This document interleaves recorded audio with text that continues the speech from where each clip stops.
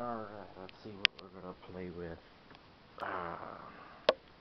Oh, what do you know? Little 4-inch subwoofer. The dust cap's got a little dent in it. I doubt I'll ever use this thing again.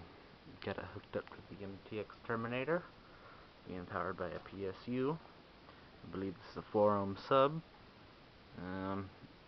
It's getting close to 100 watts. So let's just hook this puppy up and see what she does. Let's see, we got a nice little bass test we're going to do here. We're just going to drop this around. Let's go, say 10 hertz. Yeah, look at her go.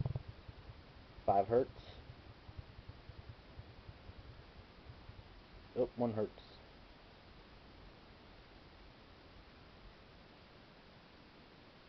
Play that again. Go back to a 10. Oh god, that's 20.